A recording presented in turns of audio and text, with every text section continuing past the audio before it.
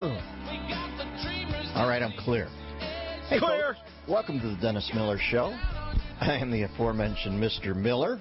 What are we doing this hour? Damn it! Let's do some radio today. What do we got? What's the little man put together here? In our next segment, we'll talk to Mark David Henderson. All right, usually a three-name person I'm activated by. Anybody who feels the need to tell you their middle name, I feel, has something to say. He doesn't want you to think he's just Mark Henderson. No. Or Mark Louise Henderson.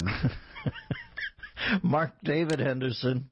He is the author of a new book, The Soul of Atlas, Ayn Rand, Christianity, and a Quest for Common Ground. I don't know, seeing as I think Ayn Rand, not a believer. So we'll have to see what the hands across the water moment is here and what Mr. Henderson perceives. I had an idea for a play, by the way. Maybe I'll tell her about a little one-act play where Ayn Rand and Barack Obama meet for a cocktail at Bemelman's Bar in the Carlisle and just kick it back and forth about objectivism and socialism. And then I thought, well, you'd have to write that. And I thought, yeah. Here's my question about that. Who picks up the check? Barack cuts it up into little pieces and gives everybody else in the bar one piece of it. We'll take a break, come back. Mark David Henderson, that was Soup of the Day. This is the Dennis Miller Show.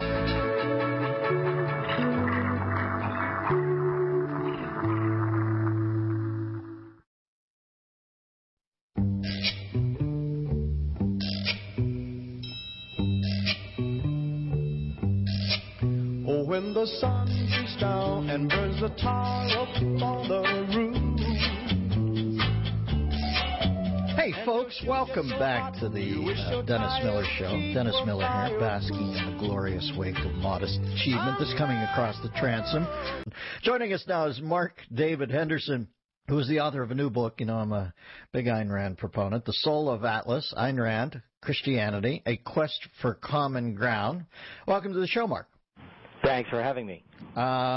First off, your thoughts on objectivism in the macro and Ayn Rand. What is your take on her? Well, I'm a big enthusiast of Ayn Rand. I've read pretty much everything she's written, and there's a lot to appreciate in her philosophy. There's some things to critique, but I'm really talking about common ground between Ayn Rand's philosophy and Christianity, and that's sort of my heritage with a bunch of crazy stories that have come to that. Well, let's get to those in a second, but it is interesting to note that the Library of Congress and the Book of the Month Club survey readers have ranked the Bible #1 and Atlas Shrugged #2 as the two books that have most influenced their life. So to look for areas where they commingle certainly is an honorable task. But now, what did you mean by your previous statement about what sort of incidents and experiences? Well, you know, it's about my two fathers. So John, my stepfather, is a follower of Ayn Rand. Dad is a devout Christian, and I grew up with both of these men speaking into my life. They're quirky and brilliant in their own way, and of course, growing up, I wanted their approval desperately. And so I went on this exploration to reconcile these two worldviews and the men that had them. I'm trying to think. I've read a lot about Ayn Rand, but is it just flat out she's an atheist? Oh, she's a big-time atheist. Mm-hmm. Yeah, in fact, she made the statement that she wants to be known and remembered as the greatest enemy of religion that ever lived. So, you know, there's not much common ground when you start there, but well, there is the religion thing. I knew I knew the religion thing, but she did not believe in any. She believed in just the self as the higher power, right? Yes. So the existence of God is really a non-starter and off the table with her. All right. Well, obviously, there's a bunch of, shall we say, polarized ground in between Christianity and objectivism. Give us a few of the areas where you see common ground. Once again, we're talking to Mark David Henderson. The book is The Soul of Atlas, Ayn Rand, Christianity, A Quest for Common Ground. Elaborate on some common ground. Well, you know, ironically or unexpectedly perhaps, I've found common ground in politics where nobody nobody finds common ground, as you know, and the things particularly are the personal responsibility, individual liberty, limited government, and I think they both would come to capitalism and stand on that ground in the same place. Mm-hmm. So capitalism, another? I'm sorry, say it again? I was wondering if there are any other areas beyond capitalism where you see this common ground that you're speaking about in your book, the soul of Atlas, Ayn Rand, Christianity. Yeah, so I think, or is it solely capitalism? Well, I think the idea of limited government, the idea of what should the government's role be in a successful society and a successful culture.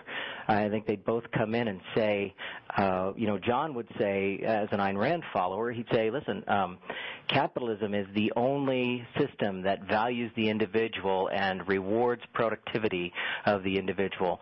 Dad would come to it and say, socialism is doomed to fail because it doesn't recognize the inherent selfishness of individuals and actually depends on them being benevolent and naturally altruistic. Furthermore, capitalism usurps the in an area where you've got the government coming into people's lives inordinately in a way that they may not necessarily should be. They're usurping the role of the church. They're usurping the role of charitable individuals who, by their own free will, are choosing to help others. Do you think this book might in some way be an homage to the two men you admire and I assume love, and as opposed to would Rand bridle at you lapsing it into Christianity, and would Jesus Christ bridle at you lapsing it into objectivism? That's a great point. I've thought many times myself, who would think it more blasphemous? Ayn Rand followers are Christians that I'm trying to come to common ground here. I think that there's some amount of bridling that's going to go on, as you put it. But I think when you look at the common ground that I've described and the soul of Atlas goes on to describe, I think people say, yeah, I've not thought about it from that perspective, and it really does work. Mm-hmm. We're talking to Mark David Henderson, The Soul of Atlas. Ayn Rand, Christianity, and A Quest for Common Ground is the book, and the book's website is soulofatlas.com, and you can follow Mark himself on Twitter at MD Henderson. As I did the research for this, I saw a recent blog post you put up. I had an idea for a one-act play about Barack Obama and Ayn Rand meeting for a cocktail at Bemelman's at the Carlisle and discussing their two approaches to things. I see you put up a blog post recently. Ayn Rand meets C.S. Lewis. Two great minds. And I'm not a born-again Christian, but if you don't read Mere Christianity, I don't know that you don't know that you're not a Christian. It's a great tome, in its own way, as great as Atlas Shrugged. Tell us about the blog post. Well, I think, as you put it, two great minds. And I think that they could talk in a room for a long time about things that they agree on before they ever got to things that they don't agree on. It struck me reading Ayn Rand first and then reading C.S. Lewis that they both talk about the same issues, the same topics, and come at it with conclusions that are remarkably similar. Mm-hmm. So I thought it fascinating that they were contemporaries. Obviously, C.S. Lewis a little bit before Ayn Rand, but there's not much interaction between them. Like you said at the top of the hour, there was the Library of Congress survey with the Bible number 1 and Atlas Shrugged number 2. Wow, you know what? Those two books aren't on any one person's list, I can't imagine, as being influential in their lives, because these two influential worldviews just don't get into the same room often enough. Yeah, I think Ayn would probably bridle more in answer to my early question, because I think Jesus Christ tried to be accommodating. I think you would have been cast out from the salon if you came forth and insisted that you saw common ground with the Bible and their Christianity. Yeah, you may be right. You may be right. But nevertheless, I think it's important for these two groups to get together, if only to win back or take back some of the, our country from many of the things that we've encountered. Yeah. What will happen, though, if it never happens? Or do you even acknowledge that that's a possibility? I like to be I think part of the stuff that's led me to objectivism is I'm a hard, rough-hewn pragmatist. And what if I told you I don't think you'll ever see these two people in the same room? Well, you know what? I'm going to try to make that happen. If they don't get into the same room, I think it's just going to take us a longer time to make the case about all those things that we agree on, because the opponents of the things that Ayn Rand and Christians agree on have a huge platform, and they're formidable. Well, I think it would be pointed out how far apart the two sides are now in this thing that always makes me think. Secularists constantly mock creationists and claim as an alternative route, say Darwinian thought. And then later in life, when creationists, by and large, lean on Darwin and say it's a survival of the fittest thing and people who work the hardest get ahead, then secularists always get all Christian on you and tell you you're not kind enough. It's like they co-opt Darwin at the beginning of the equation and at the end, and that's such a dichotomy that's why I sometimes think, boy, the fact that they don't even notice that sort of hypocrisy tells me that this is not patchable up. Yeah, and I'm sad to say I think there's other hypocrisies going on as well. I mean, the whole battle, as you painted that picture, takes place when one side is trying to yell louder than the other and trying to outflank them intellectually or spending more money to market their point and so forth. And I just don't see that as either Christian or pragmatic, as you put it. Looking at your CV here, and I can see that the two patriarchal figures being at opposite ends of the, and I'm sure they were both good men, but at opposite ends of the ideological number line has exhibited itself in your life in more ways than one, studying Victorian poetry and neuroscience at Brown. That is, man is a rope stretched over the abyss, as Nietzsche would say. And I'm teetering every moment of the day.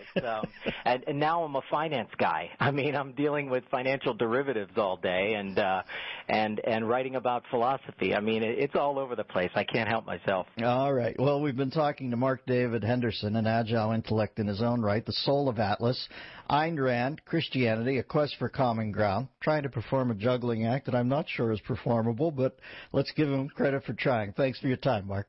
Thanks a lot. All right, we'll talk at you down the road. The book's website, soulofatlas.com. And you can follow Mark, as I said, on Twitter at MD Henderson. All right, we're going to take a break. We come back. We do some phone calls. It can be about anything your little heart desires. 866-509-RANT, 866-509-7268. This here, this is the Dennis Miller Show. The Dennis